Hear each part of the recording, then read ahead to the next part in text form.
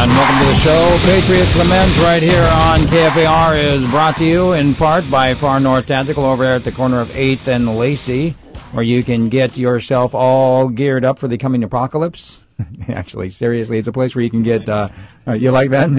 you can if you're going to say something, you actually say it into the microphone there, Dave. Actually, over there at Far North Tactical, you can get everything you need, from firearms to body armor to items to basically, the whole point of it is to secure your own person and your own home. It's just like the Gadsden flag, don't tread on me. Nobody's trying to start a war, but if you bring it to my doorstep, I'm going to finish it. That's kind of what it's about right there. Far North Tactical, check it out for yourself at the corner of 8th and Lacey. And joining us in the studio this morning, we've got Josh Bennett from Bighorn Enterprises. Good morning, Josh. Good morning, Steve. And we've got Dave Giesel from the Campaign for Liberty. Yes.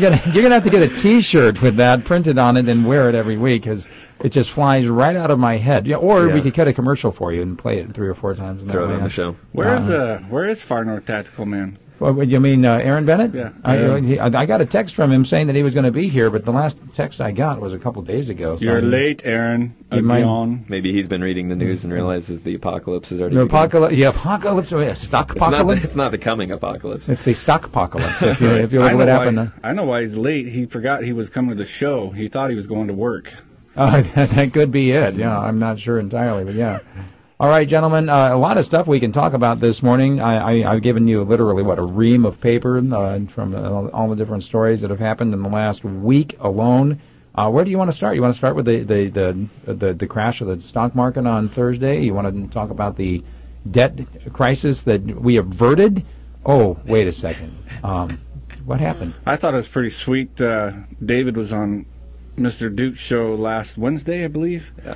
And talking about real money versus fiat money, and a guy called in and said, well, if you invested in the stock market back in 74, you'd be like totally rich right now. And he was talking about the difference between the stock market's good because it just makes all this good money, and gold is stupid, and the very next day the stock market lost $1.2 trillion worth of wealth. It was pretty phenomenal. The casino. I think he was proved wrong by actual reality, and Dave was proved right. It's one of those things, though, where you see, for instance, we were saying that we were going to lose our credit rating, too, regardless of what happened to stocks. Only or if we didn't else. raise the debt ceiling. Only if we didn't raise the debt ceiling. Dave, I've been saying that we were going to lose our credit rating. I've been saying that for months because of the fact that we are like, crack addicts, to be quite honest. We're out there just trying to get the next fixed. Just that crack addicts don't steal, generally. I mean, sometimes they do, but usually they're spending their own money. My point was, though, that we were going to lose the credit rating because we are a bad risk. Yeah. And that's exactly what S&P said yesterday.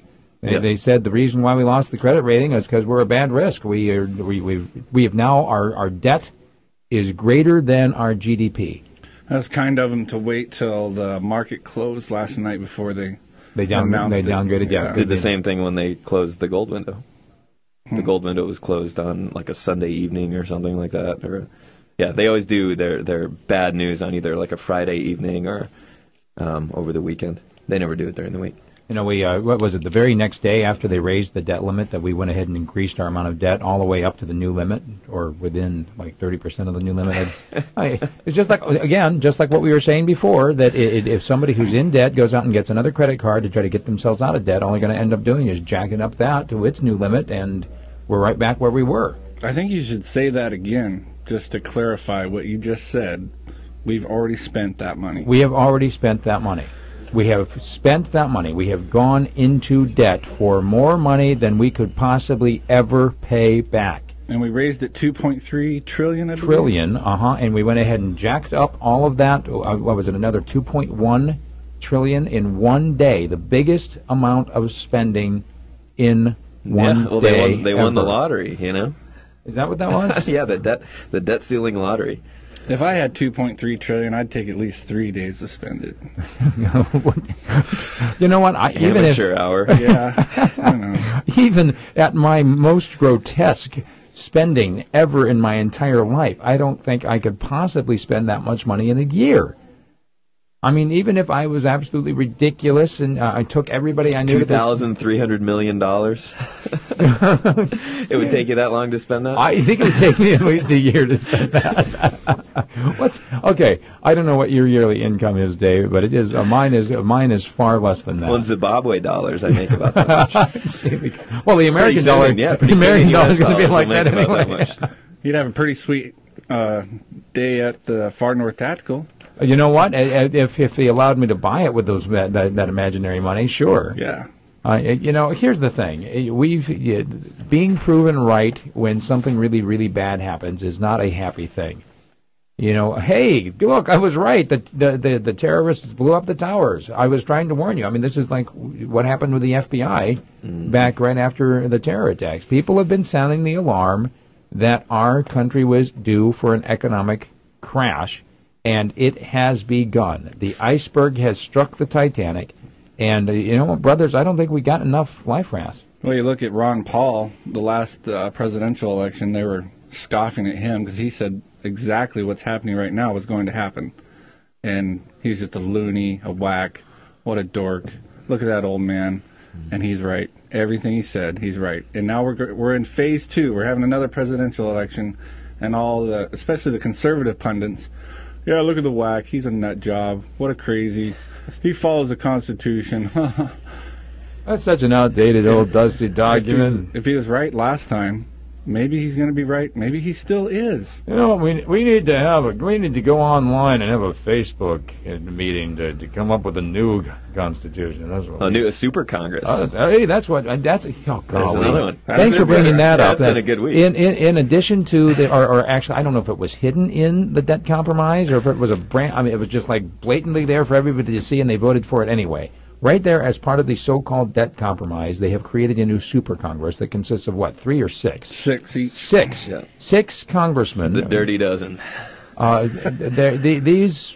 we got 6 from the House and 6 from the Senate? I think they're all from Congress. They're all from the House, and there's 6 Democrats and 6 Republicans. And lucky for us, there's 6 Republicans. So there's 12 Republicans. Are we going to debt? So these 12 people now are going to make up the rules, basically, for the rest of us, because they have now been given the authority by that piece of legislation to pretty much pass anything that they want to. Yeah. Without the rest of Congress. Aren't you glad? I mean, it's just so pesky having all these other people involved in the decision making. Very inefficient. Well, I mean, it's the whole thing of voting. I mean, why do we? The next obvious step is to just go ahead and suspend the elections. Yeah. There's absolutely no need for them. Well, except for the people that have their representatives in the Super Congress, they get to vote still. No. See, because the people in the Super Congress, they have all the people to worry about, not just the ones who put them in office. They've got all, and you know what, I trust them. They've got all of our best interests at heart. They really do. 458-TALK is the number, gentlemen, ready to go to the phones? The good thing about it is they're going to be out of business really soon. Oh, yeah, going out of business sale. I think they're going to sell Alaska. Oh, probably. 458-TALK is the number. Good morning. This is Patriot's Lament. Who's this? This is Al. Al, what's on your mind this morning? What's on my mind on that super committee? I was told and believed that the only people that are going to be eligible to be selected for that are the ones that voted in favor of the increase, the debt increase. That is correct. Yeah, and I also predict that the 12 that get picked won't be up for re-election. Right. So they'll just have carte blanche to. Well, yeah, they won't be that way.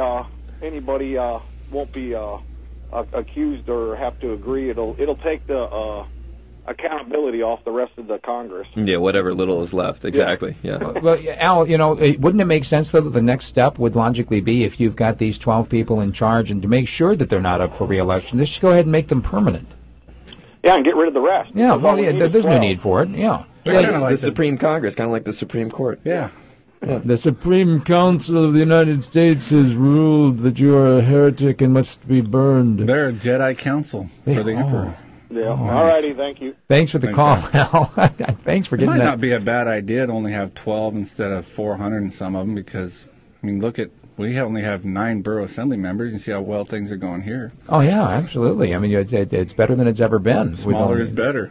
In fact, you know what? We might as well do away with the rest of the 8 and just have 1 borough. I thought that I thought that was Hopkins. Well, that's what I'm saying. Just get rid of the rest and just have let the Supreme Leader tell us how it's going to be for the borough, because and then that'll get rid of all those pesky borough meetings and have all that wasted time of people coming down, and you wouldn't have to show up at the borough meetings anymore because you wouldn't have them anymore. That'd be sweet.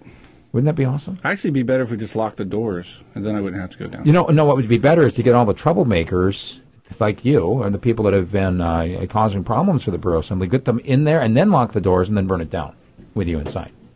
But they're a movie. And exactly. All right. Obviously, we interject a bit of humor and a bit of over the top and some tongue in cheek. I don't like giving them ideas like that. No, Sarcastic Saturday. It is. Friday.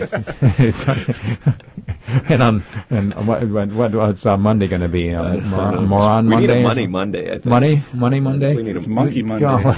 Yeah. Baron's on his Monkey Monday. Only if it's a godless monkey Monday. That's right. Speaking of godless monkeys, where is Aaron anyway?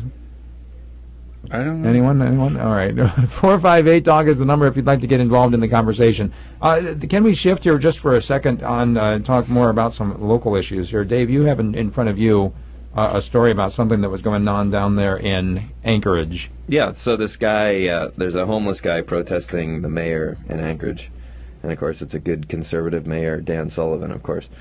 And so this homeless guy's been sitting in front of the town hall down there in protest of, these different policies that the mayor's had about homeless people. And so the mayor put forth a ordinance that would make it illegal to sit on the sidewalk. That makes sense. And, of course, this is proposed for public safety issues, but obviously the broader repercussion is you can effectively ban, civil disobedience through this, right? Now, it's illegal to be on the sidewalk doing something we don't want you to do. Get off public property. Go find a hole to crawl in and die. Sitting in and lying down are ways to make a stand. I guess that's out the window. Wait. That sounds like a song. That's a good song. I Peter listen to that all day. Peter, Paul, and Mary, right? Have you been to jail for justice? Yeah, that's it. Here's the thing, though. If they can do that, and I do want to point out for anyone that's just joining the conversation that the Anchorage Assembly did table it, which means that it is effectively dead. However, it hasn't been voted on, and in order to completely kill it, it has to be voted on and voted down. So it could come back with the right makeup of the assembly to give this mayor or any other future mayor the power to basically do that, to make something illegal, because there's one person protesting that they don't like what he has to say. Yeah. I mean, I get it. Like, you hope that they're just motivated, like they say here, by public safety issues. But in the back of your mind, it's really hard to actually believe that. And the fact that they don't see, if they don't see that they're basically banning, the only peaceful way we have of actually protesting. I mean, that's absurd. What's next? You can't you can't sit or lay on the sidewalk and protest. Maybe you can't come down to the assembly and give testimony that disagrees with the status quo. Or you can't disagree with the status quo. I cannot believe I forgot to print this story for you, but there was a story. It comes out of I think it's back east somewhere. Maybe we can Google it here. About a fellow who did some drawings and published them on the internet that were critical of the local police. I think it was Philadelphia. Drawings that they are now investigating him for hate crimes, for making drawings that were critical of the police. Let that sink in for just a minute. If it is a crime to criticize the police or to criticize anyone or to protest somebody in power, then what recourse do we have? Yeah, we can go vote in the rigged elections. There you go.